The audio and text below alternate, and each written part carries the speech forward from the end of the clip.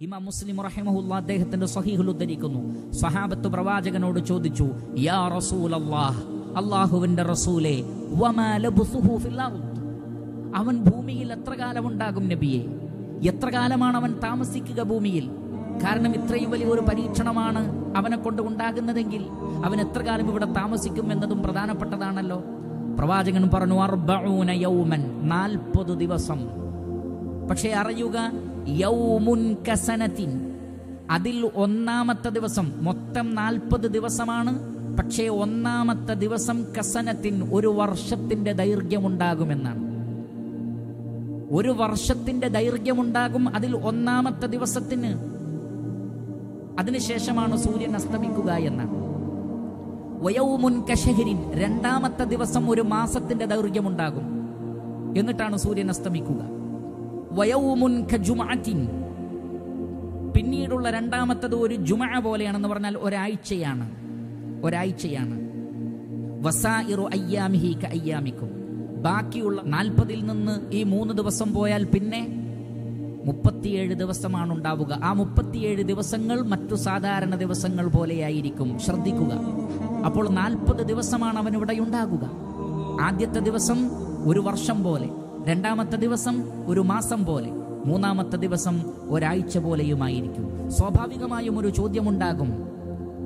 അവർ ചോദിച്ചു, യാ റസൂലല്ലാഹ്, ഫദാലിക്കൽ യൗമുല്ലദീ കസനത്തിൻ അതക്ഫീനാ ഫീഹി സ്വലാത്തു യൗം, ഒരു ദിവസത്തിന് ഒരു വർഷത്തെ ദൈർഘ്യമുണ്ടെങ്കിൽ ഒരു ദിവസത്തെ 5 വക്ത് നമസ്കാരം മാത്രം മതിയാ ഒരു വർഷത്തേക്ക് മുഴുവനായിട്ട്?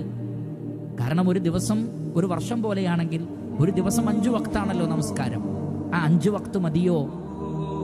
പ്രവാചകൻ സല്ലല്ലാഹു അലൈഹി വസല്ലം പറഞ്ഞു, ലാ, പോരാ, ഉഖ്ദുറു ലഹു ഖദ്റഹു, നിങ്ങളുടെ സാധാരണ 24 മണിക്കൂർ കണക്കാക്കിയിട്ട് ആ ഒരു വർഷവും 5 വക്ത് നമസ്കാരം കൂട്ടിയാൽ ഒരു വർഷത്തെ 5 വക്ത് നമസ്കാരം എത്രയാണോ അത്രയും നിങ്ങൾ നമസ്കരിക്കണം എന്നാണ്.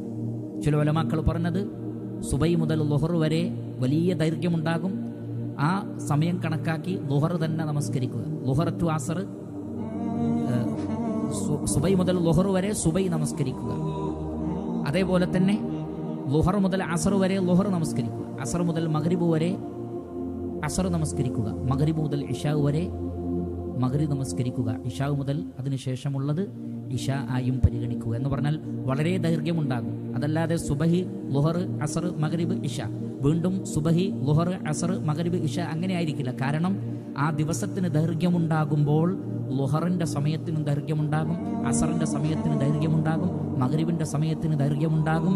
അങ്ങനെയാണ് നമസ്കരിക്കേണ്ടത് എന്ന് ചില പണ്ഡിതന്മാർ പറഞ്ഞിട്ടുണ്ട്. കൂടുതൽ ശരിയായി തോന്നുന്ന ആ അഭിപ്രായമാണ്, അല്ലാഹു ആലം, അത് മറ്റൊരു വിഷയമാണ്. പക്ഷേ ആ ഒരു വർഷം, ഒരു ദിവസം ഒരു വർഷത്തിന് തുല്യമാണെന്ന് പറയുമ്പോൾ അത് അക്ഷരാർത്ഥത്തിൽ അങ്ങനെ തന്നെയാണ് എന്നാണ് മനസ്സിലാകുന്നത്. എന്നിട്ടേ സൂര്യൻ അസ്തമിക്കുകയുള്ളൂ. അല്ലാഹു സുബ്ഹാനഹു വ തആല നാം ഇവരെയും കാത്തുരക്ഷിക്കുമാറാകട്ടെ. രണ്ടാമത്തെ ദിവസം എന്നത് അതൊരു മാസത്തിന്റെ ദൈർഘ്യം, മൂന്നാമത്തത് ഒരു ആഴ്ചയുടെ ദൈർഘ്യം. അങ്ങനെ 40-ൽ 3 കഴിഞ്ഞാൽ പിന്നെ 37 ദിവസമാണ് ബാക്കി. അത് സാധാരണ ഇന്ന് കാണുന്ന അതേപോലെ ആയിരിക്കും.